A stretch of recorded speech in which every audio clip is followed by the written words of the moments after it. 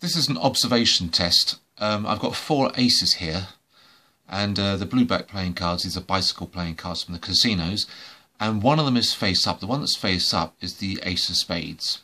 Now watch the spade. I'm going to switch the spade, I'm leaving it in full view, for the diamond. If you see the action, do you see me do it? Well, I've just done it. I've just switched the spade for the diamond. I guess you missed that. Let's do it again.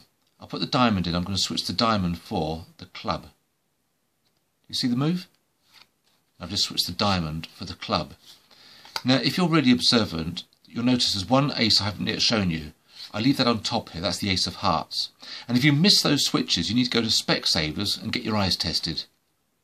In actual fact, that does say, did you see the cards change colour? Now, did you see the aces change colour? Do you remember the colour of the backs? Well, they were blue, weren't they? Well, you just really aren't watching, are you? And that is it. That's killer. Oh my God. And you're as clean as a whistle.